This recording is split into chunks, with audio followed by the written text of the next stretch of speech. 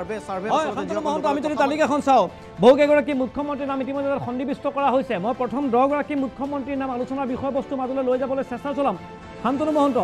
আমি যদি তালিকাখন চাওঁ তেতিয়া দেখিবলৈ পাম প্ৰথম 6টা স্থান প্ৰথম 6 গৰাকী মুখ্যমন্ত্ৰী হৈছে কিন্তু বিজেপিৰ বিৰোধী শক্তিৰ মুখ্যমন্ত্ৰী। উৰিষ্যাৰ কথা ক'ব খুজিছোঁ, নবীন পাটনায়ক তেওঁ প্ৰথম স্থান লাভ কৰিবলৈ সক্ষম হৈছে। তেওঁ পোৱা ভোটৰ পাৰ্চেণ্টেজ হৈছে 82.96। শান্তনু মহন্ত, মই পুনৰবাৰ কৈছোঁ, উৰিষ্যাৰ মুখ্যমন্ত্ৰী নবীন পাটনায়কে লাভ কৰা ভোটৰ সংখ্যা হৈছে 82.96, অৰ্থাৎ গৰিষ্ঠ সংখ্যক লোকে নবীন পাটনায়কৰ সপক্ষে ভোট প্ৰদান কৰিছে। আৰু যদি পৰৱৰ্তী তালিকাখন চাওঁতে দেখিবলৈ পাম নবীন পাটনায়ক 1 নম্বৰ, তেওঁ বিজু জনতা দলৰ প্ৰতিনিধি। দ্বিতীয়খন হৈছে ছত্তীশগড়ৰ মুখ্যমন্ত্ৰী ভূপেশ বাগৱাল, তেওঁ কংগ্ৰেছ দলৰ। তৃতীয় হৈছে কেৰালাৰ মুখ্যমন্ত্ৰী পিনাৰায় বিজয়ন, তেওঁ বাওঁ মৰ্চাৰ দলৰ। চতুৰ্থ হৈছে অন্ধ্ৰপ্ৰদেশৰ মুখ্যমন্ত্ৰী জগমোহন ৰেড্ডী, কংগ্ৰেছৰ। পঞ্চম হৈছে মহাৰাষ্ট্ৰৰ মুখ্যমন্ত্ৰী উদ্ধৱ ঠাকৰে, শিৱসেনাৰ। আৰু ষষ্ঠগৰাকী হৈছে দিল্লীৰ মুখ্যমন্ত্ৰী আপৰ জ্যেষ্ঠ নেতা অৰবিন্দ কেজৰিৱাল। আমি যদি তালিকাখন চাওঁতে দেখিবলৈ পাম প্ৰথম 6টা স্থান লাভ কৰিবলৈ সক্ষম হৈছে বিজেপি বিৰোধী শক্তিয়ে। আৰু অৱশ্যে 7, 8, 9 এই 3টা স্থান লাভ কৰিবলৈ সক্ষম হৈছে বিজেপি দলে। অৰ্থাৎ হিমাচল প্ৰদেশৰ মুখ্যমন্ত্ৰী বিজেপি মুখ্যমন্ত্ৰী জয়ৰাম ঠাকুৰ 7 নম্বৰ পজিশ্যনত আছে। কৰ্ণাটকৰ মুখ্যমন্ত্ৰী বিজেপিৰ মুখ্যমন্ত্ৰী বি.জি. য়েডিয়ুৰাপ্পা আছে 8ম স্থানত। আৰু অসমৰ মুখ্যমন্ত্ৰী সৰ্বানন্দ সোণোৱাল বিজেপি দলৰ জ্যেষ্ঠ নেতা, তেওঁ লাভ কৰিছে 9মটো স্থান। অৰ্থাৎ প্ৰথম 6টা স্থানেই লাভ কৰিছে বিজেপিৰ বিৰোধী শক্তিয়ে। এই মুহূৰ্তত আমি শান্তনু এনেকৈ ভাবিব পাৰোঁ নেকি যে কেন্দ্ৰত যিহেতু এই মুহূৰ্তত বিজেপি চৰকাৰ আছে আৰু বিজেপি চৰকাৰৰ সফলতাখিনি ইতিমধ্যে নিশ্চয় লাভ কৰিবলৈ সক্ষম হৈছে হিমাচল প্ৰদেশ, কৰ্ণাটক আৰু অসমৰ চৰকাৰকেইখনে, যাৰ বাবে তেওঁলোকে 7ম আৰু 8ম আৰু 9ম স্থান লাভ কৰিবলৈ সক্ষম হৈছে। কিন্তু প্ৰথম সফল মুখ্যমন্ত্ৰী যি তালিকাখন দেখিবলৈ পাইছোঁ, প্ৰথম 6টা স্থানে কিন্তু লাভ কৰিবলৈ সক্ষম হৈছে এই মুহূৰ্তত বিজেপিৰ বিৰোধী শক্তিসমূহে। শান্তনু মহন্ত, তালিকাখনৰ আটাইতকৈ গুৰুত্বপূৰ্ণ কথাটোৱে হৈছে সেইটো প্ৰথম 6টা স্থান লাভ কৰিছে বিজেপিৰ বিৰোধী শক্তিয়ে। আচ্ছা, ঠিক আছে নিখণ্ডে, সেইটো এটা আলোচনাৰ বিষয় যে প্ৰথম 6টা স্থান লাভ কৰিছে বিজেপি বিৰোধী শক্তিয়ে। প্ৰথম 6টা স্থান, তাৰ পাছত আপুনি 3টা স্থানৰ কথা কৈছে। আৰু বিজেপি চৰকাৰসমূহৰ ভিতৰত বিজেপি শাসিত ৰাজ্যসমূহৰ ভিতৰত অসমো আছে। তৃতীয়খন স্থানত অসম আছে বা অসমৰ মুখ্যমন্ত্ৰী সৰ্বানন্দ সোণোৱাল আছে। কিন্তু আপুনি যিধৰণে উল্লেখ কৰিছে যে প্ৰথম 6টা স্থানত বিজেপি বিৰোধী শক্তিসমূহে, বিৰোধী দলসমূহৰ যি চৰকাৰ আছে সেই চৰকাৰসমূহ বা সেই চৰকাৰৰ প্ৰতিনিধি হিচাপে মুখ্যমন্ত্ৰীগৰাকীয়ে স্থান লাভ কৰিবলৈ সক্ষম হৈছে। এতিয়া প্ৰসংগ এইধৰণে উত্থাপন কৰিব পাৰি। এই কথাটো মই এইধৰণে চাব বিচাৰিছোঁ যে আচলতে ৰাজ্য সম্পৰ্কে ৰাজ্যসমূহত বিশেষকৈ আপুনি ক'ব নোৱাৰে কেন্দ্ৰ আৰু ৰাজ্যক পৃথক পৃথক চিন্তাধাৰা বুলি, কাৰণ এইকাৰণে নোৱাৰি কাৰণ একেটা সমীক্ষাতে আকৌ ওলাইছে যে প্ৰধানমন্ত্ৰী নৰেন্দ্ৰ মোদী আৰু ৰাহুল গান্ধীৰ মাজত আচলতে তুলনামূলক সমীক্ষা কৰা হৈছিলে। সেই সমীক্ষাটোত কিন্তু এতিয়াও প্ৰধানমন্ত্ৰী নৰেন্দ্ৰ মোদী যথেষ্ট জনপ্ৰিয়তা যথেষ্ট তালিকাত আছে যে নৰেন্দ্ৰ মোদীৰ কথা কোৱা হৈছে। তেওঁ 66.2%, 66.2% ভোট তেওঁ লাভ কৰিবলৈ সক্ষম হৈছে। ইয়াৰ বিপৰীতে কংগ্ৰেছ দলৰ নেতা ৰাহুল গান্ধীয়ে লাভ কৰিছে 23.21% ভোট, 23.21% ভোট লাভ কৰিবলৈ সক্ষম হৈছে ৰাহুল গান্ধীয়ে। দেখিবলৈ পোৱা গৈছে ৰাহুল গান্ধী এই প্ৰতিযোগিতাৰ দূৰখনত ভাৰতৰ প্ৰধানমন্ত্ৰী তথা বিজেপি দলৰ জ্যেষ্ঠ নেতা নৰেন্দ্ৰ মোদীতকৈ বহু পিছুৱাই আছে এই মুহূৰ্তলৈকে। নিখণ্ডে, সেই প্ৰসংগতে মই উত্থাপন কৰিছিলোঁ। আমি যদি চাওঁ যে একেবাৰে যে কেন্দ্ৰীয় চৰকাৰে ভাল কাম কৰিছে কাৰণে অসমে ভাল কাম কৰিছে, অসম জনপ্ৰিয় হৈছে বুলি আমি কওঁ, বা কেন্দ্ৰীয় চৰকাৰে বেয়া কাম কৰিছে কাৰণে বাকী যি প্ৰথম স্থান আছে 6টা স্থানত মানে বিজেপি শাসিত ৰাজ্যসমূহে স্থান নাপালে, সেই কথাটো আমি পোনপটীয়াকৈ ক'ব নোৱাৰোঁ। কাৰণ এই ভোটাৰৰ সমীক্ষা মতে কিন্তু দেখা পোৱা গৈছে যে নৰেন্দ্ৰ মোদীৰ জনপ্ৰিয়তা ৰাহুল গান্ধীতকৈ তুলনামূলকভাৱে যে শক্তিশালী বিৰোধী দল কংগ্ৰেছৰ প্ৰতিনিধি হিচাপে ৰাহুল গান্ধীতকৈ নৰেন্দ্ৰ মোদী জনপ্ৰিয়তাৰ শীৰ্ষত এতিয়াও ৰাহুল গান্ধীতকৈ 2 গুণ 3 গুণ ওপৰত আছে। গতিকে এনে প্ৰেক্ষাপটত এই কথাটো লক্ষণীয় যে ৰাজ্যভেদে আচলতে পৰিস্থিতি সাপেক্ষেহে জনপ্ৰিয়তাৰ তালিকাখন প্ৰস্তুত হৈছে। বিগত সময়ত যদি আমি কেইবাটাও নিৰ্বাচন চাওঁ, ৰাজ্যসমূহৰ নিৰ্বাচন চাওঁ, তাতো কিন্তু সেইটো প্ৰতিফলিত হৈছে। ৰাজ্যসমূহৰ ফলাফল যেতিয়া ওলাইছিল সেই ফলাফলে কিন্তু এই কথাটো স্পষ্ট কৰি দিছিলে যে আচলতে ৰাজ্যভিত্তিক স্থানীয় ক্ষেত্ৰভিত্তিক কেতবোৰ সমস্যা আছে। সেই সমস্যাসমূহক যিবোৰ বিজেপি শাসিত চৰকাৰৰ নেতাই গুৰুত্ব নিদিলে, সেই ৰাজ্যসমূহৰ চৰকাৰ, সেই ৰাজ্যসমূহৰ মন্ত্ৰী মুখ্যমন্ত্ৰীগৰাকীয়ে হওক আচলতে জনপ্ৰিয়তা হেৰুৱাইছে, ৰাজ্যসমূহে জনপ্ৰিয়তা হেৰুৱাইছে। আৰু সেই ৰাজ্যসমূহৰ বিশেষ ইছ্যুসমূহৰ ক্ষেত্ৰত আচলতে এড্ৰেছ নকৰাৰ বাবে জনপ্ৰিয়তা ক্ৰমে হেৰুওৱা বুলি পৰিলক্ষিত হৈছে। হয় দেৱজিৎ ভূঞা, মই আহিব বিচাৰিম। আমি অসমৰ মুখ্যমন্ত্ৰী সৰ্বানন্দ সোণোৱালৰ প্ৰসংগ মই পাতিব বিচাৰিছোঁ। আমি ভোটাৰৰ যদি 2019 চনৰ সমীক্ষাৰ কথা কওঁ, মই 2019 চনৰ সমীক্ষাৰ কথা পাতিব বিচাৰিম শান্তনু মহন্ত। আৰু মই পিছিয়াৰ টিমক অনুৰোধ কৰিছোঁ আমি যদি বাৰে গ্ৰাফিক্সখিনি দেখাই থাকিব পাৰোঁ মুখ্যমন্ত্ৰীসকলৰ তালিকা 1, 2, 3, 4, 7, 8, 9 কোনে স্থান লাভ কৰিছে সেই তালিকাখন যদি আমি চাই থাকিব পাৰোঁ। আমি এখন তালিকা দেখি আছোঁ স্ক্ৰীনত, মই গোটেইকেইখন তালিকা একেলগে চাব বিচাৰিম। শান্তনু মহন্ত, মই সুধিব বিচাৰিম আমি যদি 2019 চনৰ পৰিৱেশ চাওঁ তেতিয়া দেখিবলৈ পাম 2019 চনত চি ভোটাৰৰ যি সমীক্ষা চলোৱা হৈছিল সেই সমীক্ষাখনত অসমৰ মুখ্যমন্ত্ৰী সৰ্বানন্দ সোণোৱাল ডাঙৰীয়াই 10ম স্থান লাভ কৰিবলৈ সক্ষম হৈছিল। পুনৰবাৰ কৈছোঁ 2019 চনৰ চি ভোটাৰৰ যি সমীক্ষা হৈছিল সেই সমীক্ষা সূত্ৰে অসমৰ মুখ্যমন্ত্ৰী সৰ্বানন্দ সোণোৱালে 10ম স্থান লাভ কৰিবলৈ সক্ষম হৈছিল। আৰু এইবাৰ অৰ্থাৎ 2020 চনৰ যি সমীক্ষা আজি কিছু মুহূৰ্তৰ আগতে ৰাজহুৱা কৰা হৈছে সেই সমীক্ষাত মুখ্যমন্ত্ৰী সৰ্বানন্দ সোণোৱালে 9ম স্থান লাভ কৰিবলৈ সক্ষম হৈছে। অৰ্থাৎ মুখ্যমন্ত্ৰী সৰ্বানন্দ সোণোৱালৰ জনপ্ৰিয়তা ঊৰ্ধ্বগামী হোৱা দেখিবলৈ পোৱা গৈছে শান্তনু মহন্ত। কিন্তু আমি যদি পৰিৱেশ চাওঁ যোৱা কেইটা দিনৰ অসমৰ পৰিৱেশ চাওঁ কিংবা ৰাজ্যখনৰ পৰিৱেশ চাওঁ তেতিয়া দেখিবলৈ পাম মুখ্যমন্ত্ৰী সৰ্বানন্দ সোণোৱাল বিভিন্ন সময়ত প্ৰত্যাহ্বানৰ সন্মুখীন হৈছিল। তেওঁ কাহ বিৰোধী আন্দোলনৰ সন্মুখীন হৈছিল, বানপানীৰ গৰাখহনীয়া সমস্যাৰ সন্মুখীন হৈছিল, তেওঁ বিভিন্ন ধৰণৰ সমস্যাৰ সন্মুখীন হৈছিল। লগতে শেহতীয়াভাৱে দেখিবলৈ পোৱা গৈছে তেওঁ কৰোণা ভাইৰাছেও ৰাজ্যখনলৈ প্ৰত্যাহ্বান কঢ়িয়াই আনিছিল। এনে প্ৰত্যাহ্বানৰ ভৰা ৰাজ্য এখনত এনে সমস্যাৰ জড়িত এখন ৰাজ্যত এনে এখন ঘটনাবহুল ৰাজ্যক প্ৰতিনিধিত্ব কৰা মুখ্যমন্ত্ৰী সৰ্বানন্দ সোণোৱাল ডাঙৰীয়াই কিন্তু যোৱা বছৰতকৈ অৰ্থাৎ 2019 চনতকৈ নিজৰ জনপ্ৰিয়তা আৰু অধিক বৃদ্ধি কৰিবলৈ সক্ষম হৈছে। অৰ্থাৎ আমি এনেকৈ ভাবিব পাৰিম নেকি যে সমগ্ৰ ৰাষ্ট্ৰতেই এই মুহূৰ্তত অসমৰ মুখ্যমন্ত্ৰী সৰ্বানন্দ সোণোৱালৰ জনপ্ৰিয়তা পূৰ্বতকৈ কিছু পৰিমাণে বৃদ্ধি হৈছে এই সময়ছোৱাত? শান্তনু মহন্ত, চি ভোটাৰৰ তথ্য মতে সৰ্বানন্দ সোণোৱালৰ বাবে নিঃসন্দেহে অসমৰ মুখ্যমন্ত্ৰীগৰাকীৰ বাবে এটা সন্তুষ্টিৰ বিষয় এই মুহূৰ্তত যে আচলতে বিজেপি শাসিত ৰাজ্যসমূহ প্ৰথম 6টা স্থানত নাই। তাৰ পাছত যি 3টা স্থান আছে সেই 3টা স্থানৰ 3 নম্বৰটো স্থানত অন্তত অসমৰ মুখ্যমন্ত্ৰীগৰাকীয়ে স্থান লাভ কৰিবলৈ সক্ষম হৈছে। সেইটো অসমৰ মুখ্যমন্ত্ৰীগৰাকীৰ বাবে এটা সুখবৰ লৈ আহিছে চি ভোটাৰে। এতিয়া প্ৰসংগ এইধৰণে উত্থাপিত হ'ব পেৰামিটাৰসমূহ কি আচলতে চি ভোটাৰে যি ধৰণৰ সমীক্ষা চলাইছিল জনপ্ৰিয়তাৰ ক্ষেত্ৰত কি পেৰামিটাৰ তাত ব্যৱহাৰ কৰিছে, কি তথ্যৰ ভিত্তিত বা কি তাত প্ৰশ্ন কুৱেশ্যনৰ এখন কেনেকুৱা আছিলে, কিহৰ ওপৰত ভিত্তি কৰি আচলতে সেই ধৰণৰ তথ্য সংগ্ৰহ কৰিছে বা ছাৰ্ভে কৰিছে সেই কথাটো জনাটো প্ৰয়োজন আছে। যিয়ে নহওক কিন্তু এই মুহূৰ্তত এই ধৰণৰ সংকটৰ সময়ত কাৰণ চাওক এটা কথা স্পষ্ট যে কাৰ আন্দোলনৰ সময়ত অসমৰ মুখ্যমন্ত্ৰী সৰ্বানন্দ সোণোৱাল ডাঙৰীয়াৰ ওপৰত আচলতে এনেকুৱা হৈ গৈছিলে যে যথেষ্ট আপুনি ঠিকেই কৈছে যে যথেষ্ট প্ৰত্যাহ্বানৰ সন্মুখীন হৈছিল। কোনটো পক্ষ ল'ব? জাতীয় সংগঠনৰ নেতৃত্ব লৈ আহিছিল, জাতীয় নায়ক বুলি কোৱা হৈছিলে সৰ্বানন্দ সোণোৱালক। আৰু আন্দোলনৰ সময়ছোৱাত আচলতে মুখ্যমন্ত্ৰী হিচাপে সৰ্বানন্দ সোণোৱালে স্পষ্টকৈ কোনো ধৰণৰ মন্তব্য দিব পৰা নাছিল। কিন্তু এটা কথাই কৈ আহিছিলে যে মই আচলতে খিলঞ্জীয়াৰ অস্তিত্ব বিঘ্নিত হ'বলৈ নিদিওঁ বা খিলঞ্জীয়াৰ অস্তিত্ব মই সদায় সুৰক্ষিত ৰাখিম। সেই আমি শ্লোগানটো বা সেই মন্তব্যটো বাৰে বাৰে শুনি আহিছিলোঁ। পৰৱৰ্তী সময়ত এতিয়া কোভিড-19ৰ যেতিয়া অৱস্থা আহিল সেই সময়টো কিন্তু আচলতে কিছু ক্ষেত্ৰত মুখ্যমন্ত্ৰীগৰাকীয়ে সমালোচিত হৈছিলে। কাৰণ বিভিন্ন সময়ত দেখিবলৈ পোৱা গৈছিল যে যিবোৰ আচলতে গৃহ বিভাগৰ কথা মুখ্যমন্ত্ৰীগৰাকীয়ে ক'ব লাগে সেই কথাবিলাক কিন্তু সংবাদমেল যোগে আচলতে স্বাস্থ্যমন্ত্ৰী হিমন্ত বিশ্ব শৰ্মাই কৈ দিয়ে। গতিকে তেনে প্ৰেক্ষাপটত সংবাদ মাধ্যমতো সমালোচিত হৈছিল যে মুখ্যমন্ত্ৰীগৰাকীয়ে কিয় একো নকয়। তাৰ পৰৱৰ্তী সময়ত কিন্তু দেখিবলৈ পোৱা গৈছিল এটা ৰাজ্যখনৰ ভিতৰতে ৰাজ্য চৰকাৰৰ ভিতৰতে বা মন্ত্ৰী গোটৰ ভিতৰতে কিছু পৰিমাণে কিছু সংঘাত আচলতে মুকলিকৈ নহ'লেও কিছু তেওঁলোকৰ ভাষ্যৰ মাজতে আমি দেখিবলৈ পাইছিলোঁ, ৰাইজেও বুজি পাইছিল। কিন্তু পৰৱৰ্তী সময়ত এটা কথা লক্ষ্য কৰিব লাগিব যে পৰৱৰ্তী সময়ত আচলতে কোভিড-19 এই সময়ছোৱাতে মুখ্যমন্ত্ৰীগৰাকীয়ে পূৰ্বতকৈ কিছু অধিক সক্ৰিয় হৈ আচলতে চাৰিওফালে পৰ্যবেক্ষণ কৰা পৰিলক্ষিত হৈছে। কিন্তু জানিব লাগিব যে চি ভোটাৰৰ আচলতে যিটো ছাৰ্ভে আছিল সেই ছাৰ্ভেটো কোনটো সময়ত আছিলে, পেৰামিটাৰসমূহ কি আছিলে। কিন্তু যিয়ে নহওক অসমৰ মুখ্যমন্ত্ৰীগৰাকীৰ বাবে এই মুহূৰ্তত কিন্তু এটা সুখবৰ, যিহেতু বাৰে বাৰে কৈ থকা হয় যে ৰাজ্যত মুখ্যমন্ত্ৰীগৰাকীয়ে তীব্ৰ প্ৰত্যাহ্বানৰ সন্মুখীন হ'ব পাৰে। বহু লোকে এই ধৰণে ভাবে যে মুখ্যমন্ত্ৰীৰ চকীৰ ওপৰত আন কাৰোবাৰ চকু থাকে। কিন্তু তেনে সময়তে মুখ্যমন্ত্ৰীগৰাকীৰ যি ছাৰ্ভে তালিকাত যিধৰণে নাম ওলাইছে 3য় স্থানত মুখ্যমন্ত্ৰীগৰাকী আছে, তেনে প্ৰেক্ষাপটত ৰাষ্ট্ৰীয় প্ৰেক্ষাপটত সৰ্বভাৰতীয় বিজেপিৰ চকুত বা প্ৰধানমন্ত্ৰী নৰেন্দ্ৰ মোদীৰ চকুত কিন্তু পুনৰ সৰ্বানন্দ সোণোৱাল আৰু অধিক আগবাঢ়ি যোৱা পৰিলক্ষিত হৈছে এই ছাৰ্ভেৰ ফলাফল। শান্তনু মহন্ত, সুন্দৰভাৱে পৰিৱেশটো বিশ্লেষণ কৰা হৈছে। বিশেষকৈ অসমৰ কথা যিহেতু পাতি আছোঁ, অসমৰ মুখ্যমন্ত্ৰী সৰ্বানন্দ সোণোৱাল ডাঙৰীয়া যি কথা পাতি আছোঁ ইতিমধ্যে শান্তনু তুমি কৈছা যে মুখ্যমন্ত্ৰী সৰ্বানন্দ সোণোৱালৰ স্থান 10ম স্থানৰ পৰা 9ম স্থানলৈ উন্নীত হৈছে। অৰ্থাৎ মুখ্যমন্ত্ৰী ডাঙৰীয়াৰ জনপ্ৰিয়তা কিছু পৰিমাণে হ'লেও ঊৰ্ধ্বমুখী হোৱা দেখিবলৈ পোৱা গৈছে চি ভোটাৰৰ এই সমীক্ষাৰ জৰিয়তে। শান্তনু মহন্ত, লগতে মই ক'ব খুজিম যে অসমৰ মুখ্যমন্ত্ৰীৰ ক্ষেত্ৰত আমি যি ছবি দেখিলোঁ তেওঁ 10ম স্থানৰ পৰা 9ম স্থান লাভ কৰিবলৈ সক্ষম হ'ল। ইয়াৰ কিন্তু সম্পূৰ্ণ বিপৰীত ছবি দেখিবলৈ পাইছোঁ আমি আপৰ ক্ষেত্ৰত, অৰ্থাৎ দিল্লীৰ মুখ্যমন্ত্ৰী অৰবিন্দ কেজৰিৱালৰ ক্ষেত্ৰত। অৰবিন্দ কেজৰিৱালে তৃতীয়বাৰৰ বাবে দিল্লীৰ শাসনৰ বাগজুৰি দখল কৰিবলৈ সক্ষম হ'ল আৰু বিপুল ভোটত জয়লাভ কৰিবলৈ সক্ষম হ'ল। বিপুল সংখ্যক আসন লাভ কৰিবলৈ সক্ষম হৈছিল আপে, অৰ্থাৎ দিল্লী দখল কৰিছিল আপৰ দখললৈ গৈছিল দিল্লীত। কিন্তু আমি যদি তালিকাখন চাওঁতে দেখিবলৈ পাম 2019 চনত অৰবিন্দ কেজৰিৱালৰ এই আপৰ চৰকাৰখন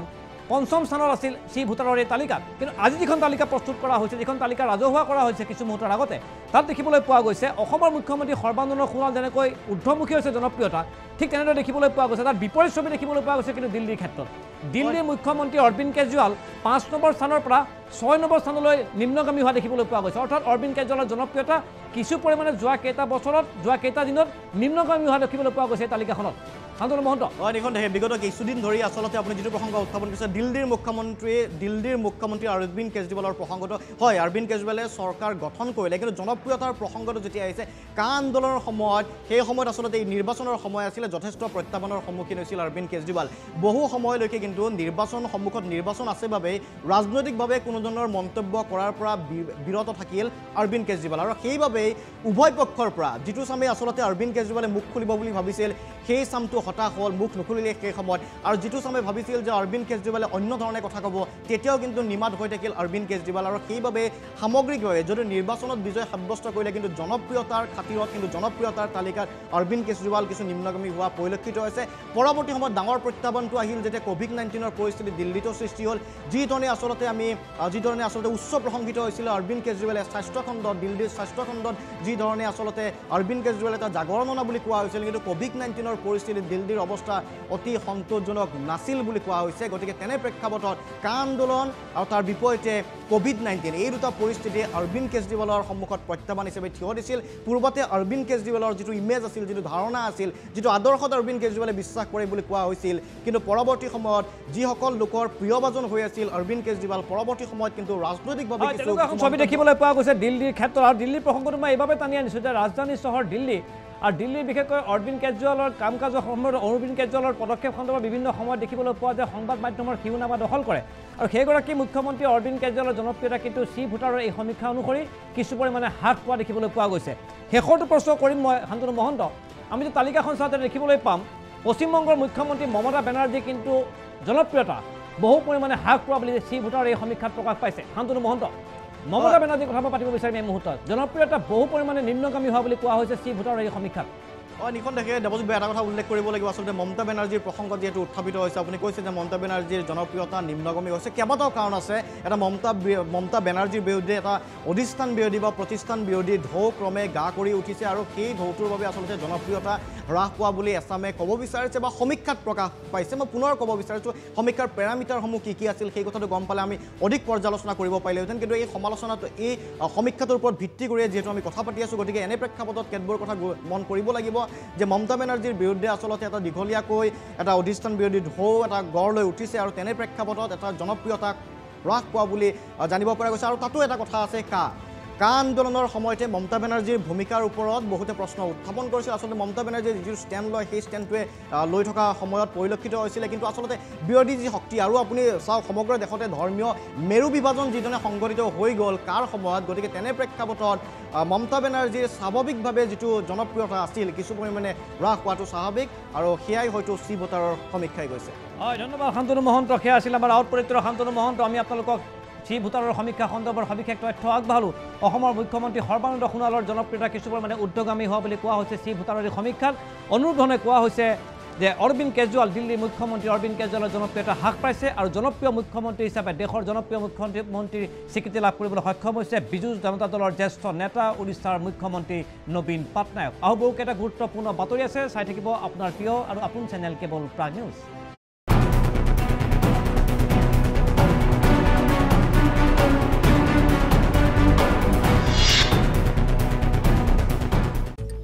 মই ৰিচাৰ্জ কৰিবলৈ গৈছিলোঁ, মাত্ৰ দৰৱৰ দোকানহে খোলা আছিল, বাকী সকলো বন্ধ। দেখা পালো বেলেঞ্চ শেষ,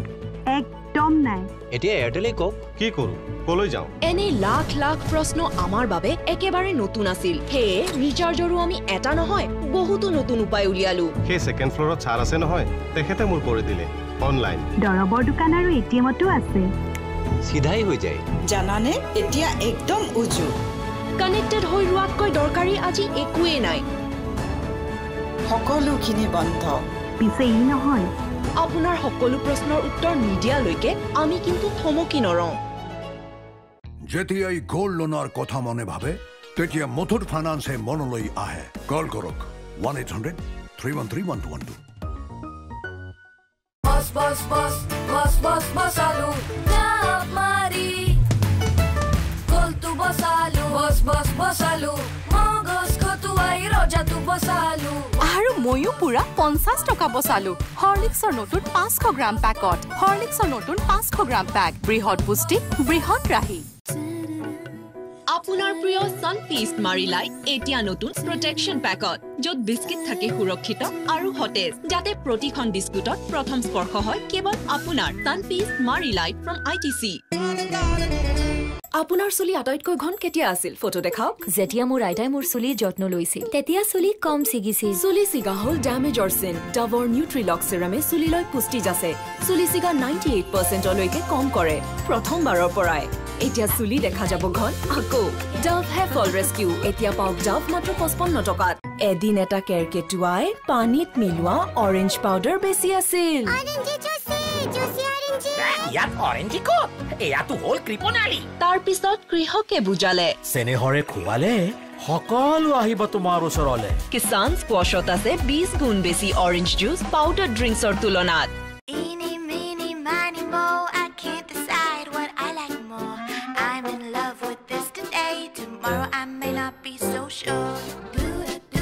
এক্সাৰসাইজ লাগিলে যিয়ে নহওক ভাল ৰিজাল্টৰ বাবে লগতে লওক গ্ৰীণ টি যি মেটাবলিজম বঢ়ায় আৰু বডি ফেট কমায় লিপটন গ্ৰীণ টি অভ্যাস কৰি লওক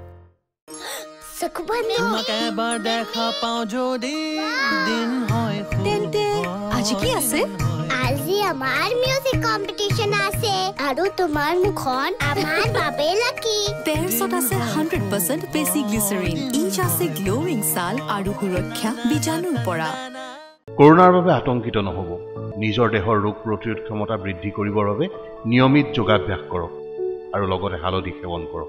হালধিত কাৰ্কুমিন নামৰ এনে এবিধ উপাদান থাকে যি আমাৰ দেহৰ ৰোগ প্ৰতিৰোধ ক্ষমতা বৃদ্ধি কৰাত সহায় কৰে এভৰিডে হালধি সৰ্বাধিক কাৰ্কুমিন সৰ্বাত্মক প্ৰতিৰোধ ক্ষমতা চৰকাৰী নিৰ্দেশনাসমূহ মানি চলিবলৈ নাপাহৰিব কিন্তু আপুনি জানেনে কাখলতিৰ তলৰ ঘামত প্ৰতিপালিত বেক্টেৰিয়াৰ ফলত 90% গাৰ দুৰ্গন্ধই দেখা দিয়ে ৰেক্সোনা আণ্ডাৰআৰ্ম ৰোল অন ঘাম আৰু বেক্টেৰিয়াৰ ফলত দেখা দিয়া দুৰ্গন্ধ ৰোধ কৰে যাতে আপুনি হৈ ৰয় ক্লিন এণ্ড ফ্ৰেছ দিনটো ধৰি ৰেক্সোনা মাত্ৰ 67 টকাতে দুৰ্গন্ধৰ পৰা 10 গুণ ৰক্ষা পাওক কিশোৰ অংকল আৰে চাবা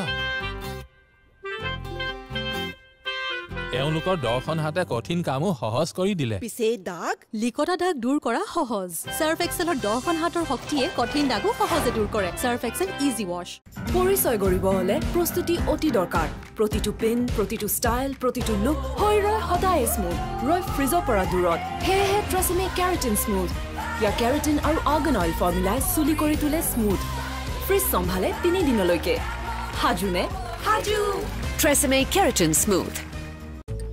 মই ৰিচাৰ্জ কৰিবলৈ গৈছিলো মাত্ৰ দৰবৰ দোকানহে খোলা আছিল বাকি সকলো বন্ধ দেখা পালো বেলেন্স চেক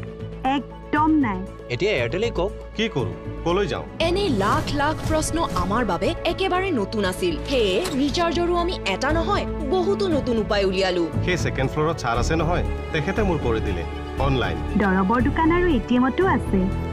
সিধাই হৈ যায় জানানে এতিয়া একদম উজু কানেক্টেড হৈ ৰোৱাতকৈ দৰকাৰী আজি একোৱে নাই সকলোখিনি বন্ধ পিছে ই নহয় আপোনাৰ সকলো প্ৰশ্নৰ উত্তৰ নিদিয়ালৈকে আমি কিন্তু থমকি নৰওঁ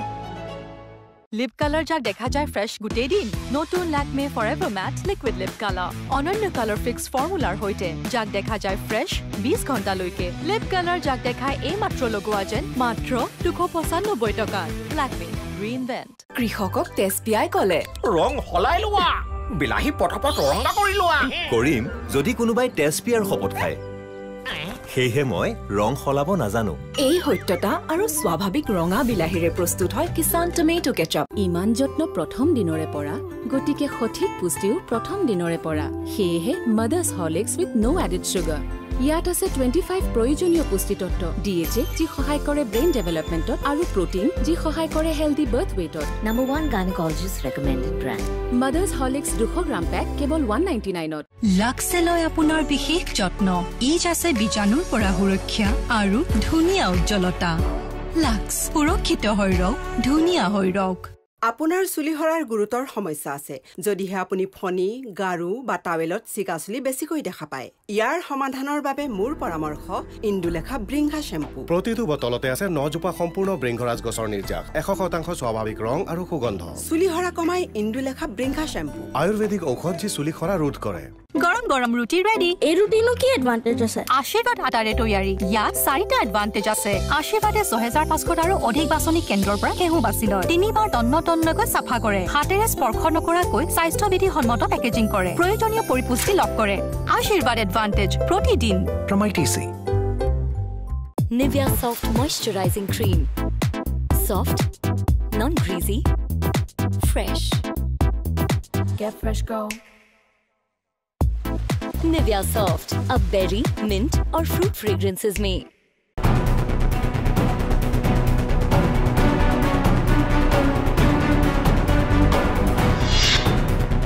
প্ৰাইমেট 9 ঘণ্টা সময় বাণিজ্যিক বিৰতি পিছতে বিশেষ সম্প্ৰচাৰলৈ মই দেৱজিৎ ভূঞাই পুনৰ আপোনালোকক স্বাগতম জনাইছোঁ আহিব বিচাৰিছোঁ এটা ব্ৰেকিং নিউজলৈ হুজাই দক্ষিণ চামৰ আলিত ভয়ংকৰ ঘটনা সংঘটিত হৈছে কিছু মুহূৰ্তৰ আগতে এগৰাকী মহিলাক জীৱন্তে জ্বলাই দিয়াৰ চেষ্টা ভূমি বিবাদক কেন্দ্ৰ কৰি এই ভয়ংকৰ ঘটনা সংঘটিত হৈছে হুজাই মুৰাজাবাৰ থানাৰ অন্তৰ্গত গাঁওখনৰ ছায়াৰণু নেছা নামৰ মহিলাগৰাকীক জ্বলাই হত্যাৰ চেষ্টা কৰা হয় মহিলাগৰাকীৰ সৈতে গাঁওখনৰ বুঢ়াউদ্দিন আৰু ৰহিমুদ্দিনৰ লগত ভূমিকেন্দ্ৰিক বিবাদ চলি আছিল আৰু মহিলাগৰাকীক পথাৰতে জুই লগাই জীৱন্তে হত্যা কৰিছিল এই দুগৰাকী লোকে জুৰহান আৰু ৰহিয়ে কেৰাচিন ঢালি মহিলাগৰাকীক জুই লগাই দিছিল অৱশ্যে সৌভাগ্যক্ৰমে ঘটনাস্থলীত আৰক্ষী উপস্থিত হৈ মহিলাগৰাকীক উদ্ধাৰ কৰে সম্প্ৰতি চিকিৎসাধীন হৈ আছে মহিলাগৰাকী এই মুহূৰ্তৰ এটা গুৰুত্বপূৰ্ণ খবৰ আমি আপোনালোকক জনাই আছোঁ এগৰাকী মহিলাক জ্বলাই হত্যা কৰাৰ চেষ্টা চলোৱা হৈছিল ভূমি বিবাদক কেন্দ্ৰ কৰি কিন্তু সৌভাগ্যক্ৰমে মহিলাগৰাকীৰ জীৱন ৰক্ষা পৰে স্থানীয় লোকৰ তথা আৰক্ষী লোকৰ তৎপৰতাত আমি আপোনালোকক ভিজুৱেল দেখুৱাই আছোঁ মানুহ কিমান নিৰ্দয় হ'ব পাৰে তাৰ ছবি আমি আপোনালোকক দেখুৱাই আছোঁ ভূমি বিবাদক কেন্দ্ৰ কৰি হুজাই চামৰালিত এই ভয়ংকৰ ঘটনা সংঘটিত হৈছে এগৰাকী মহিলাক জীৱন্তে জ্বলাই দিয়াৰ চেষ্টা চলোৱা হৈছিল ভূমি বিবাদক কেন্দ্ৰ কৰি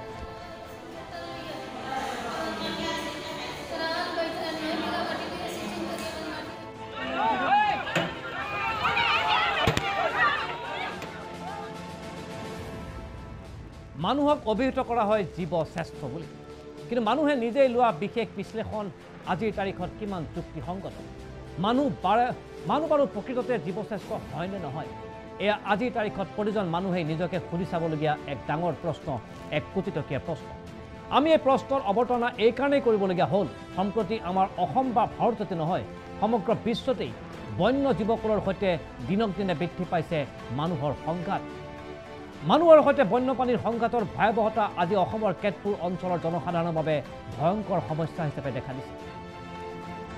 মানুহে দিনে দিনে যিমানেই শিক্ষিত হৈ আহিছে সিমানেই বাঢ়ি গৈছে এই সমস্যা ইয়াৰ মূলতে আছে কি সেয়া যদি আমি ভালকৈ নিৰীক্ষণ কৰা যায় তেতিয়াহ'লে দেখিবলৈ পাম এই ভয়াৱহ সমস্যাৰ মূলতেই দায়ী কিন্তু আমি মানুহ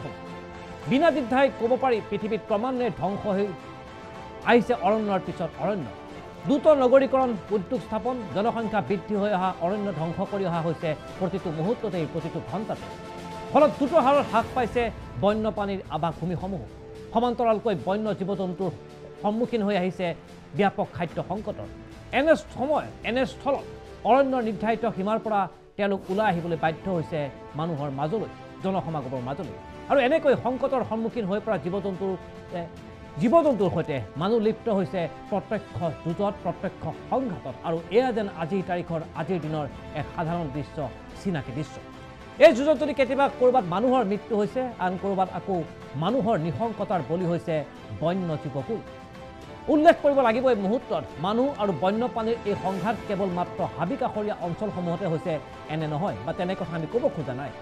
পৃথিৱীৰ বহু প্ৰখ্যাত চহৰ আৰু নগৰ উদ্যানসমূহতো সংঘটিত হৈছে ভয়াৱহভাৱে এই সংঘাত আমাৰ গুৱাহাটী মহানগৰীতো বিভিন্ন সময়ত দেখিবলৈ পোৱা গৈছে বন্যপ্ৰাণী আৰু মানুহৰ সংঘাত মহানগৰীতো বন্যপ্ৰাণী আৰু মানুহৰ সংঘাতৰ বাতৰি প্ৰায় সম্প্ৰচাৰ হৈ থাকে পৃথিৱীত এই পৰ্যন্ত সংঘটিত হৈ যোৱা বন্যপ্ৰাণী আৰু মানুহৰ সংঘাতৰ কোনো পৰিসংখ্যা আমি দেখুৱাবলৈ যত্ন কৰা নাই এই মুহূৰ্তত কিন্তু এই সমস্যা যে এটা ভয়াৱহ সমস্যা হিচাপে গা কৰি উঠিছে এক জ্বলন্ত সমস্যা হৈ উঠিছে সেয়া এই মুহূৰ্তত প্ৰায় নিশ্চিত বিগত কেইবাটাও দিনত প্ৰাগ নিউজৰ তৰফৰ পৰা আমি সম্প্ৰচাৰ কৰি আহিছিলোঁ বন্যপ্ৰাণী আৰু মানুহৰ সংঘাতৰ সেই বাতৰিসমূহ শেহতীয়াকৈ সম্প্ৰচাৰিত হৈছে আৰু যি বাতৰিয়ে ইতিমধ্যে ছ'চিয়েল মিডিয়াত খলকনি তোলা পৰিলক্ষিত হৈছে আৰু সেই বাতৰিয়ে হৈছে কেৰালাৰ এটা হাতীৰ মৰ্মান্তিক মৃত্যুৰ খবৰ এটা বনহস্তীক খাদ্যৰ সৈতে খুৱাই দিয়া হ'ল ফটকা আতচবাদীত ব্যৱহৃত বিষাক্ত বাৰুদ হাতীটো আছিল গৰ্ভৱতী ফলত মৃত্যু হ'ব লগা হ'ল এই গৰ্ভৱতী হাতীটো আমি নিজকে জাহিৰ কৰি আহিছোঁ জীৱশ্ৰেষ্ঠ বুলি কিন্তু প্ৰকৃততে জীৱশ্ৰেষ্ঠ হৈ আমি নিকৃষ্ট নিশংস কামৰ অংশীদাৰ হোৱাৰ কাৰ্যৰ পৰা আমি এতিয়াও নিজকে ক'ব পাৰোঁনে আমি এই মুহূৰ্ততো জীৱশ্ৰেষ্ঠ বুলি আমি যি দৃশ্য দেখুৱাই আছোঁ আপোনালোকক কেৰালাৰ সেই বিশেষ হাতীটোৰ দৃশ্য হাতীটোক খুৱাই দিয়া হ'ল ফটকাত ব্যৱহাৰ কৰা বাৰুদ হাতীটোৰ মৃত্যু ঘটিল ঘটনাস্থলীতেই কেৱল হাতীটোৱে নহয় হাতীটোৰ পেটত থকা কণমানিটো যিহেতু হাতীটো গৰ্ভৱতী আছিল সেই কণমানিটো মৃত্যু ঘটিল আৰু এই ফটোৱে এই ছবিয়ে এই খবৰে আজি সমগ্ৰ বিশ্বতেই ছ'চিয়েল মিডিয়াত ব্যাপকভাৱে চৰ্চা হোৱা দেখিবলৈ পোৱা গ'ল আৰু সেইবাবেই আজিৰ এই বিশেষ দিনটোত আমি আলোচনাৰ মাজলৈ লৈ আহিছোঁ এই বিশেষ বিষয়বস্তু আৰু বিশেষ বিষয়বস্তুৱে হৈছে প্ৰকৃতি আৰু মানুহৰ সংঘাত বন্যপ্ৰাণী আৰু মানুহৰ সংঘাত সেয়া এতিয়া প্ৰতিজন ব্যক্তিয়ে অনুভৱ কৰিবলগীয়া এক প্ৰশ্ন কিয় মানুহবোৰ ইমান নিশংস হৈছে আজিৰ তাৰিখত কিয় মানুহে প্ৰকৃতিৰ ওপৰত কিয় মানুহে বন্যপ্ৰাণীৰ ওপৰত কিয় মানুহে জীৱ জন্তুৰ ওপৰত আক্ৰমণ চলাইছে এয়াই জানো মানুহৰ পৰিচয় আছিল এয়াই জানো মানুহ এয়াকে কোৱা হয় নেকি জীৱশ্ৰেষ্ঠ মানুহ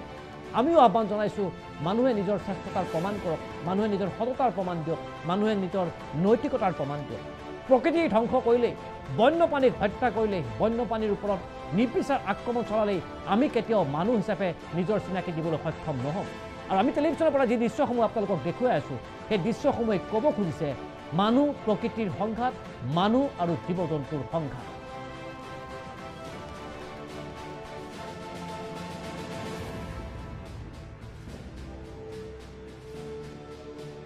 এই মুহূৰ্তত দিব বিচাৰিছোঁ এটা ব্ৰেকিং নিউজ ৰাজ্যত পুনৰ নতুন 84জন কৰোনা পজিটিভ ডিমা হাছাওৰ 30গৰাকী হোজাইৰ 20 বিশ্বনাথৰ 14 কৰিমগঞ্জৰ 2 কাছাৰ ওদালগুৰি লখিমপুৰৰ এজনকৈ 2 বিমান যাত্ৰীও কৰোনা ভাইৰাছত আক্ৰান্ত হৈছে এই মুহূৰ্তত আমাৰ হাতলৈ অহা শেহতীয়া খবৰ অনুসৰি আৰু 84গৰাকী লোক কৰোনা ভাইৰাছত আক্ৰান্ত হৈছে ৰাজ্যখনত ৰাজ্যত পুনৰ নতুন 84জন কৰোনা পজিটিভ ডিমা হাছাওত 23 হোজাইত 20 বিশ্বনাথত 14 কৰিমগঞ্জত 2 কাছাৰ ওদালগুৰি লখিমপুৰত এজনকৈ আৰু আনহাতে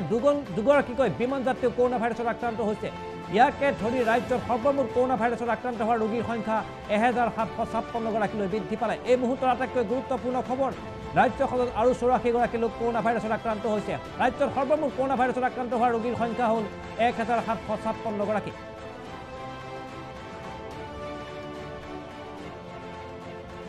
খন্তে সময় বাণিজ্যিক বিৰতিৰ পিছত পুনৰ উভতি আহিম চাই থাকিব কেৱল প্ৰাগ নিউজ আপোনাৰ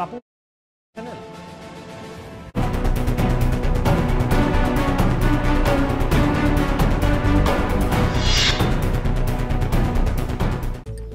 মই ৰিচাৰ্জ কৰিবলৈ গৈছিলোঁ মাত্ৰ দৰবৰ দোকানহে খোলা আছিল বাকী সকলো বন্ধ দেখা পালো বেলেঞ্চ শেষ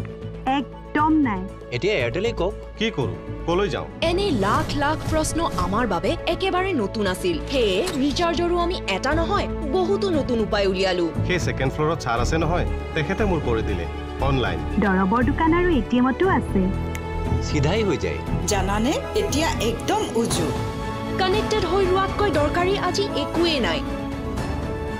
সকলোখিনি বন্ধ পিছে ই নহয় আপোনাৰ সকলো প্ৰশ্নৰ উত্তৰ নিদিয়ালৈকে আমি কিন্তু থমকি নৰওঁ নমস্কাৰ কোভিড-19ৰ ভয়াৱহতাই ৰাজ্যৰ অৰ্থনীতিৰ প্ৰতি কঢ়িয়াই অনা বৃহৎ প্ৰত্যাহ্বানৰ প্ৰতি লক্ষ্য ৰাখি আমাৰ মাননীয় মুখ্যমন্ত্ৰী সৰ্বানন্দ সোণোৱাল ডাঙৰীয়াৰ নিৰ্দেশনাত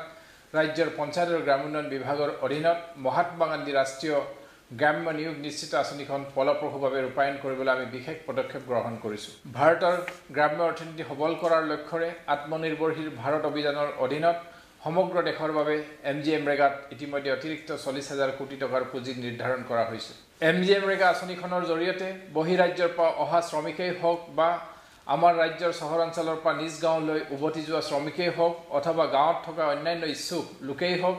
গাঁৱৰ সকলো দুখীয়া জনসাধাৰণকে এই দুৰ্যোগৰ সময়ত আমি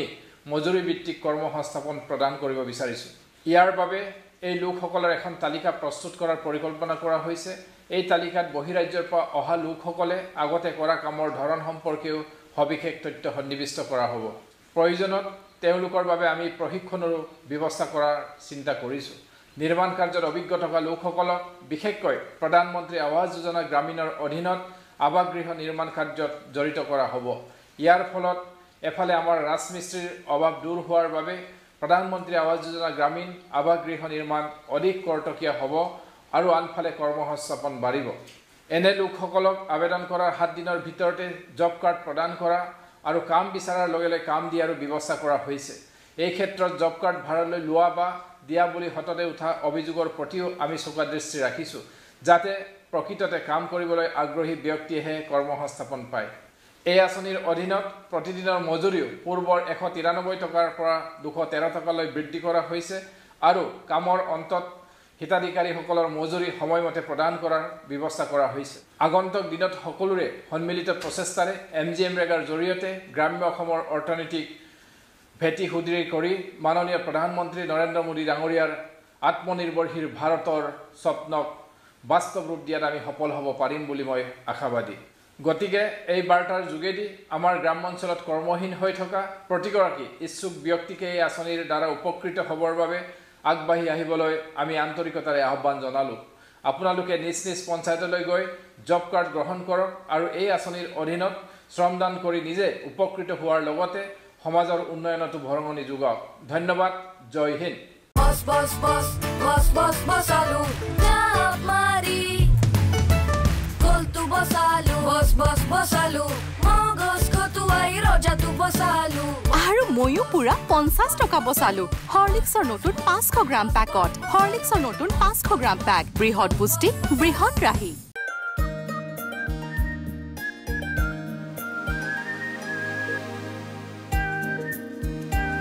একে কফি একে চাহ পলকতে নতুন সোৱাদ আছে প্ৰতিটো ঢোকতে আমুল গাখীৰৰ এনে সোৱাদ যে ৰবই নোৱাৰি আমি হিনা 7 দিনৰ বাবে ডাভ ট্ৰাই কৰিবলৈ গলো যেতিয়া মই ডাভ ইউজ কৰিলো তেতিয়া মোৰ এনে লাগিল যেন মই গ্লো হৈ আছো চিকমিকাই আছো মোৰ ছোৱালীজনীয়ে এনেও মোৰ গাল দুখন বৰ ভাল পায় যেতিয়া তাই মোক জুৰত কৰিলে তেতিয়া মই তাই কলো আশু নো ইটস হাৰ্টিং তেতিয়া তাই ক'লে নো মামা নাও ইউ আৰ সফট মৃদু ক্লেন্সাৰ্স আৰু 128 ময়শ্চাৰাইজিং ক্ৰীম যুক্ত ডাভে ছালৰ যত্ন লয় বীজাণু দূৰ কৰে হাত ধুবৰ বাবে উপযুক্ত Sunsilk Black Shine with Jasmine Ritha etokate gorome hok ba gham I agborha apunar suliloi shine suliu sambhalim shine korim etokate Axe chocolate अब सिर्फ 35 रुपीस में आपको बनाए एक स्वीट मैन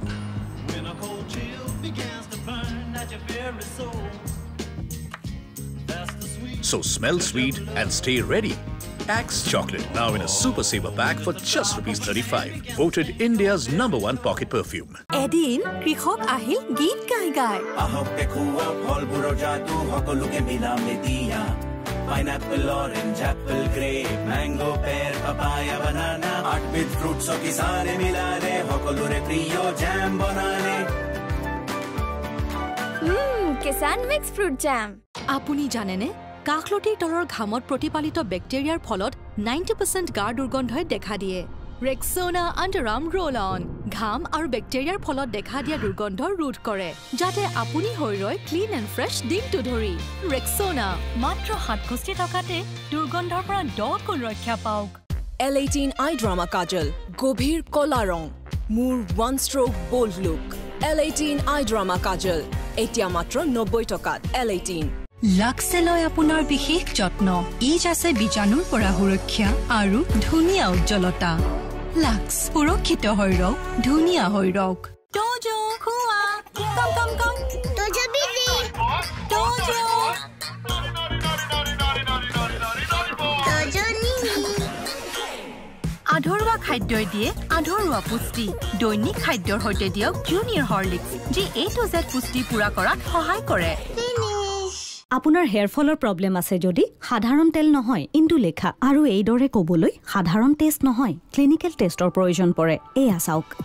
ইন্দুলেখা ব্ৰিংঘা অইল এই গুৰিৰ পৰা কাম কৰে হেয়াৰ ফল কমায় আৰু নতুন চুলি গজায় সপ্তাহত 3 বাৰ 4 মাহলৈ ইন্দুলেখা হেয়াৰ ফলৰ বাবে এবিধ আয়ুৰ্বেদিক ঔষধ মাইথন DMT 600 নিৰ্মাণৰ মানদণ্ড Nivea Soft Moisturizing Cream Soft non-greasy, fresh. Get fresh go. Nivea Soft, a berry, mint or fruit fragrances में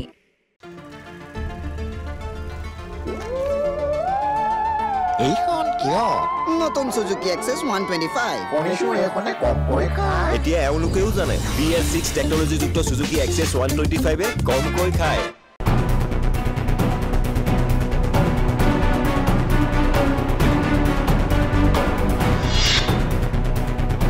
প্ৰাইমেট 9 ঘণ্টা সময় বাণিজ্যিক বিৰতিৰ পিছতে বিশেষ সম্প্ৰচাৰলৈ মই দেৱজিৎ ভূঞাই পুনৰ আপোনালোকক স্বাগতম জনাইছোঁ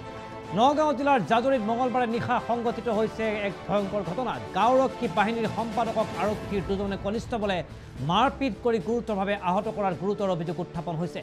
আহত গাঁওৰক্ষী বাহিনীৰ সম্পাদকজনৰ নাম হৈছে ফণী বৰা আৰু এই মুহূৰ্তত অঞ্চলটোৰ চেপা উত্তেজনাই বিৰাজ কৰিছে আমি পোনপটীয়া সম্প্ৰচাৰৰ যাব বিচাৰিম আমাৰ লগত উপস্থিত আছে আমাৰ সতীৰ্থ সাংবাদিক নগাঁৱৰ সংবাদদাতা অজিত শইকীয়া গাঁওৰক্ষী বাহিনীৰ সম্পাদকক ৰাজপথত গৌলাগলকৈ পিটিছে আৰক্ষীৰ লোকে কেনেকুৱা ধৰণৰ পৰিৱেশে বিৰাজ কৰিছে এই মুহূৰ্তৰ সেই বিশেষ অঞ্চলটোত আৰু শেহতীয়া খবৰ কি আছে অজিত শইকীয়া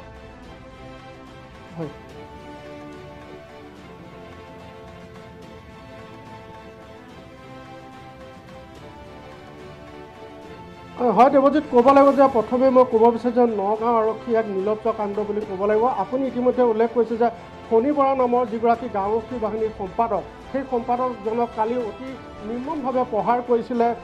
জাজৰি আৰক্ষী থানাৰ দুগৰাকীকৈ কনিষ্টবল আতাউৰ ৰহমান আৰু পৰেশ শৰ্মাই আৰু তেওঁলোকে তেওঁক প্ৰহাৰ কৰি পেলাই থানালৈ চুচুৱাই লৈ গৈছিল বুলি একাংশ লোকে অভিযোগ কৰিছে আৰু বৰ্তমান ফণী বৰা সংকটজনক অৱস্থাত নগাঁও এখন ব্যক্তিগত নাৰ্ছিং হোম কপিলি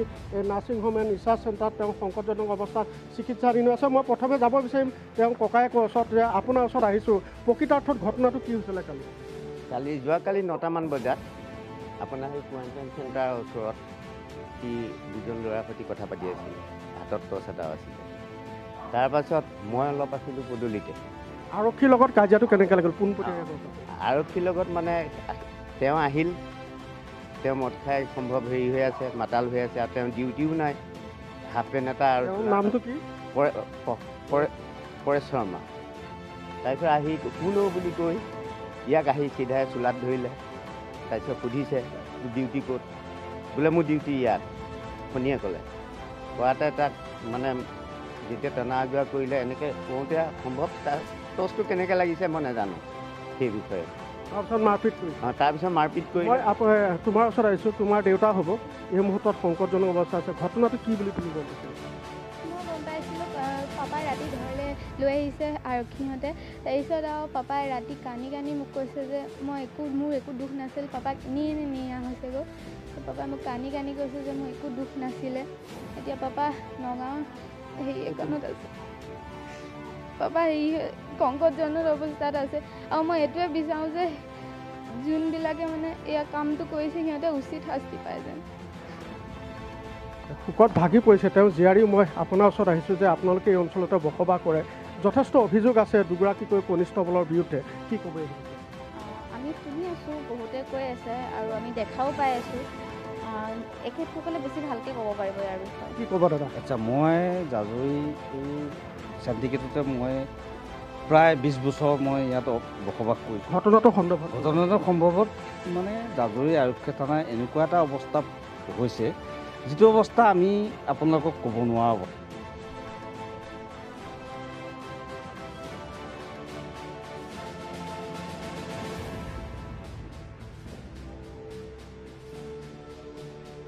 হয় সেয়া আমি আপোনালোকক পোনপটীয়া সম্প্ৰচাৰ যোগে দেখুৱালোঁ গাঁওৰক্ষী বাহিনীৰ সম্পাদকক আৰক্ষীয়ে নগাঁও আৰক্ষীৰ কনিষ্টবল আৰু বিষয়ে গুৰুৰাগুলকৈ পিটি ৰাজপথত পিটি থানালৈ লৈ যোৱা বুলি ইতিমধ্যে গুৰুতৰ অভিযোগ উত্থাপন কৰিছে তেওঁলোকৰ পৰিয়ালৰ ফালৰ পৰা আৰু আমিও আশা কৰিম এই অভিযোগৰ সত্যতা বিচাৰ কৰা প্ৰশাসনৰ ফালৰ পৰা কিংবা জিলা আৰক্ষী বিষয়াৰ তৰফৰ পৰা আৰু উপযুক্ত শাস্তি বিহাৰ পোষকতা কৰা হৈছে স্থানীয় লোকসকলৰ জৰিয়তে যিগৰাকী আৰক্ষী বিষয়াৰ পৃষ্ঠপোষকতাত এনেকুৱা ধৰণৰ ঘটনা সংঘটিত হ'ল সেইগৰাকী আৰক্ষী বিষয়াৰ বিৰুদ্ধে শাস্তিমূলক ব্যৱস্থা গ্ৰহণ কৰাটো বিচাৰিছে স্থানীয় লোকসকলে যিহেতু গাঁওৰক্ষী বাহিনীৰ এগৰাকী সম্পাদকক গুৰুলাগুলকৈ ৰাজপথত পিটি থানালৈ চুচুৰাই লৈ যোৱাৰ এক গুৰুতৰ অভিযোগ উত্থাপিত হৈছে খন্তে সময় বাণিজ্যিক বিৰতিৰ পিছত মই পুনৰ উভতি আহিম চাই থাকিব কেৱল প্ৰাগ নিউজ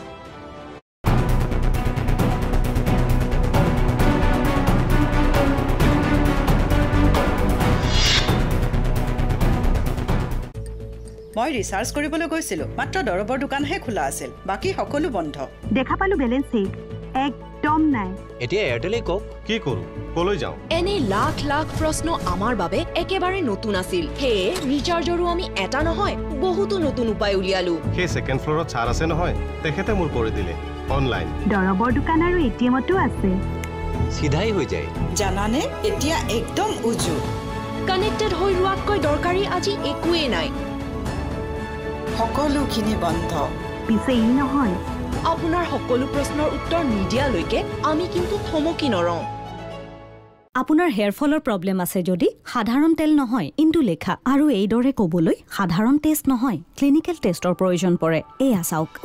ইন্দুলেখা ব্ৰিংঘা অইল এই গুৰিৰ পৰা কাম কৰে হেয়াৰ ফল কমায় আৰু নতুন চুলি গজায় সপ্তাহত 3 বাৰ 4 মাহলৈ ইন্দুলেখা হেয়াৰ ফলৰ বাবে এবিধ আয়ুৰ্বেদিক ঔষধ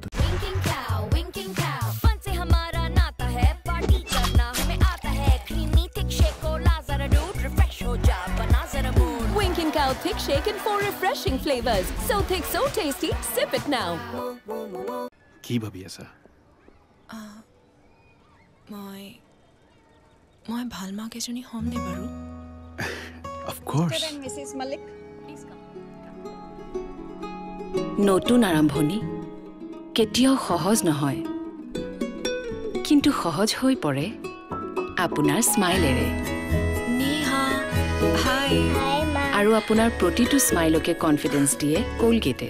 স্মাইল কৰক আৰু আৰম্ভ কৰি দিয়ক লিপ কালাৰ যাক দেখা যায় ফ্ৰেছ গোটেই দিন নতুন লাকমে forever mat liquid lip colour অনন্য কালাৰ ফিক্স ফৰ্মুলাৰ হৈতে যাক দেখা যায় ফ্ৰেছ 20 ঘণ্টালৈকে লিপ কালাৰ যাক দেখায় এই মাত্ৰ লগোৱা যেন মাত্ৰ 295 টকা লাকমে ৰিইনভেন্ট বস বস বস বস বস বসালু জাপ মারি কলতু বসালু বস বস বসালু মগজ খতুয়াই রজা তু বসালু আৰু ময়ো পুৰা 50 টকা বসালু হৰলিক্সৰ নতুন 500 গ্ৰাম পেকত হৰলিক্সৰ নতুন 500 গ্ৰাম পেক বৃহৎ পুষ্টি বৃহৎ ৰাহি Eeny, meeny, miny, mo, I can't decide what I like more. I'm in love with this today, tomorrow I may not be so sure. Exercise লাগিলে যিয়ে নহওক ভাল ৰিজাল্টৰ বাবে লগতে লওক গ্ৰীণ টি যি মেটাবলিজম বঢ়ায় আৰু বডি ফেট কমায় লিপটন গ্ৰীণ টি অভ্যাস কৰি লওক দূৰৰ পৰাটো মুখখন স্পটলেছ গ্লোয়িঙৰ দৰে লগাটো সহজ কিন্তু ওচৰৰ পৰা মুখখনত ডাৰ্ক স্পট আৰু ডাৰ্ক সাৰ্কল চকুত পৰিয়ে যায় পন্স হোৱাইট বিউটিৰ প্ৰ ভিটামিন B3+ ফৰ্মুলা কমায় ডাৰ্ক স্পটছ আৰু ডাৰ্ক সাৰ্কলছ আৰু আগবঢ়ায় স্পটলেছ গ্লো পাওক স্পটলেছ গ্লো ওচৰৰ পৰাও পন্স হোৱাইট বিউটি এতিয়া মাত্ৰ 70 টকাত বিজয়ীসকলৰ জন্ম নহয় বিজয়ী গঢ়ি তোলা হয় टॉपसन सीमेंट मजबूती का भरोसा हमेशा লাক্সে লয় আপোনাৰ বিশেষ যত্ন ই আছে বীজাণুৰ পৰা সুৰক্ষা আৰু ধুনীয়া উজ্জ্বলতা লাক্স সুৰক্ষিত হৈ ৰওক ধুনীয়া হৈ ৰওক L18 আই ড্ৰামা কাজল গভীৰ কলা ৰং মোৰ one stroke bold look L18 আই ড্ৰামা কাজল এতিয়া মাত্ৰ 90 টকাত L18 Sunsilk black shine with jasmine ৰিঠা এটকাতে গৰমেই হওক বা ঘাম ই আগবঢ়ায় আপোনাৰ চুলিলৈ শাইন চুলিও সম্ভালিম শাইনো কৰিম এটকাতে ইমান যত্ন প্ৰথম দিনৰে পৰা গতিকে সঠিক পুষ্টিও প্ৰথম দিনৰে পৰা সেয়েহে মাদাৰ